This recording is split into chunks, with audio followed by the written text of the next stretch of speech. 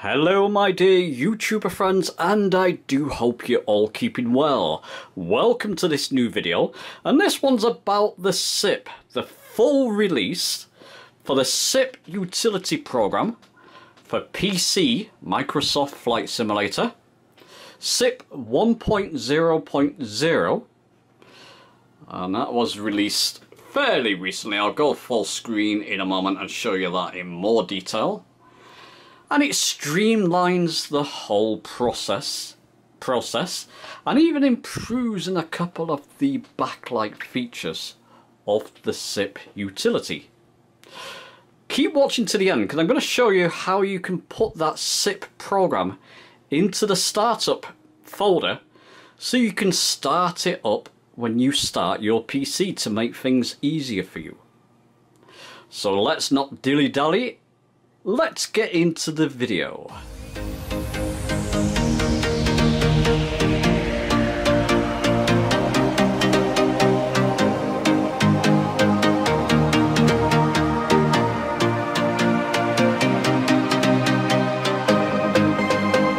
Okay, so this is how I heard about the SIP launch, or the new SIP launch.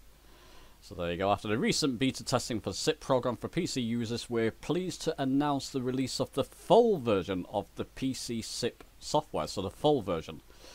We're currently working with Microsoft, this last line here, to develop the SIP for Xbox users. I'm going to give you my thoughts on this later in the video, what challenges that lie ahead for them.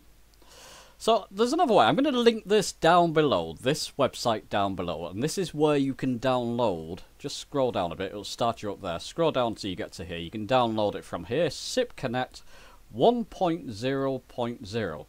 Download it, extract it to a folder on your hard drive.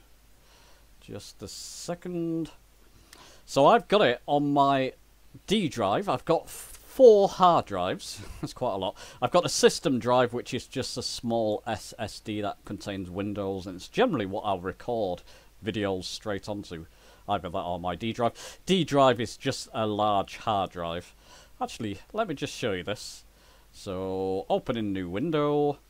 There you go, 4 hard drives. So I've got a sort of D drive, that's just a normal hard drive, 1 terabyte hard drive. That's an NVMe drive. I always struggle to say that. NVMe drive, super fast hard drive A, that's 500 gigabytes, and I've got 250 gigabyte hard drive, which I actually had my flight sim on. So basically, let's go back to what I was saying. I just extracted it to my D drive, which is completely separate from my system drive and my flight simulator drive. So you can basically put it anywhere.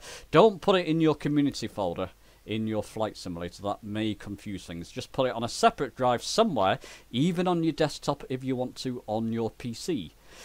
When you extract it, you've got to have all these DLLs. It also comes with a sort of a README file there too, a PDF, but ensure you got all the DLLs included and in the same folder. Okay, so what I'm going to do, I'm going to exit full screen mode and show you how we get this new SIP Connect up and running. Okay, and if by magic outside of my PC now. Now I'm going to double click the SIP Connect program. Like I said, watch to the end. I'm going to show you how you can do this on startup, so you don't need to do this part. You can see you got the Turtle Beach logo running there. And sure, like I say, you've got all the DLL files in the same folder. Got to zoom down here. Now you can see a little black, it's difficult to see, but a little black icon just here has appeared on my desktop. And it's got a few options there. You can run, getting a bit closer for you, Microsoft Flight Simulator 2020, X-Plane or Elite Dangerous. So obviously Flight Simulator 2020 we want to run. So I'm going to click on that, right click the icon again and just go connect. Now watch what happens to the SIP thing there. It'll run through, it'll go dark, run through with all green lights, and then stay dark until we play or start Microsoft Flight Simulator. Let me start it up and I'll show you the next simple step. Okay, I've got Flight Sim running in the background there. You can actually do this on the main menu, I've noticed as well. It's still all dark on the Velocity one. Let me just move in the camera close to the tray, system tray here. Just get to my Velocity one icon, which is there. Right click and just go start. Just come back out. You can see we've got some lights happening now. We've got a parking brake light. And we've got the landing gear light. You'll notice that the autopilot light no longer flashes.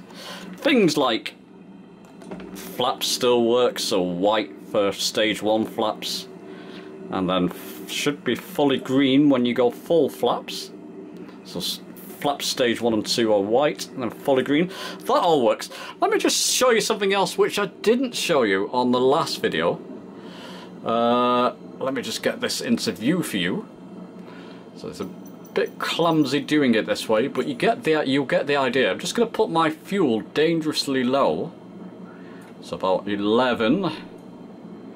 That'd be 11 gallons in each one. And that's okay.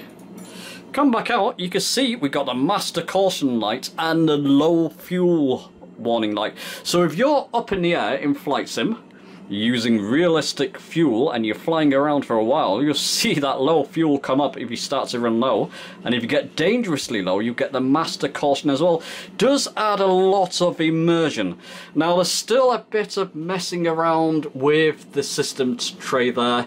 It's not absolutely perfect, and I'm going to give you my thoughts and conclusion to that at the end of the video. It's not perfect. One thing you don't have to do, you don't have to keep doing, is put in this. Let me just see where it is. I believe it's in settings and status panel mode. You don't have to keep resetting that. You can just keep it in the SIP mode there, the center mode, and then you don't have to keep resetting that every time you run Flight Simulator. Just leave it on there. Just do the steps I just showed you, and your status indicator panel will work just fine like this. Okay. So that's that part. Let me now show you how you can actually run this on startup when you start your PC. Okay, so as promised, I'm going to show you how you can run this when you start your PC, or when you restart, when you first start your PC in the morning or afternoon, turn your PC on, how you can get this program in your system tray up and running. So the way to do this, just click down here on this search bar, type here to search, click in there, and hold down your Windows and R key and type in there, I'll put this down in the description as well, shell : startup. So shell : startup. Just type that in there in that box, click open, and it'll bring up your startup box, so what programs you want to start when you start your PC. So all you can do, you could probably guess, you can highlight all these, right click and copy, and then in the startup folder, right click and paste. Now one thing here, all these programs will start up when you start your PC, so you want to get rid of that PDF file, because what will happen is, unless you want it launching, it will launch that PDF file too when you start up your PC. So I delete that one in my startup folder, and I'll come out of that. Let's just come out of everything Discord. I'll just do a quick, well actually I'll restart the PC because it won't finish recording. Obviously the recording will stop if I turn off the PC. I'll restart the PC. As soon as it's started up, I'll hit record again and show you what happens. Okay, I've just caught the Turtle Beach logo up there. I've just restarted basically, so this is a fresh start, and you can see the Turtle Beach icon is now in my desktop tray there, so it's ready to go. So if I want to run Flight Simulator, click on Flight Simulator, oops, click on the icon again, right click and just press connect, and then when Flight Simulator started, now my SIP status indicator panel, like I showed you before, it's gone blank and it's just going through them all one by one in green. So that's now ready to go. Start Flight Simulator and just press start there. It's pretty straightforward. Now one thing, let me just get back to Discord. Let me just launch this again. Hopefully it won't show you any sort of information that you shouldn't be seeing here. I don't think so. If so, I'll have to edit it out. Let's just go back to Turtle Beach Simulation. It's this line here that has me a little bit concerned with Flight Simulator on Xbox. How can you do all these steps? By right-clicking, choosing, I mean, maybe they'll just have it basically just for Flight Simulator here. Or how would you right-click and go connect or start on the Xbox? There's a couple of challenges ahead for them. I do have good faith in Turtle Beach. I do believe this SIP indicator panel mode will be available for Xbox users soon. I have contacted James. I'm not sure he's been on today. It's Saturday at the time I'm recording this. Just if he can give me a heads up. Maybe, James, if you see this video, you can comment down below of when you expect it to hit the Xbox, the SIP function. Anyway, chaps, that's the new, and that's basically the sort of full release, full version of the PC SIP software. Let me know your thoughts below. Give the video a like if you've enjoyed it. Subscribe for more, all that good stuff. And I'll see you very soon.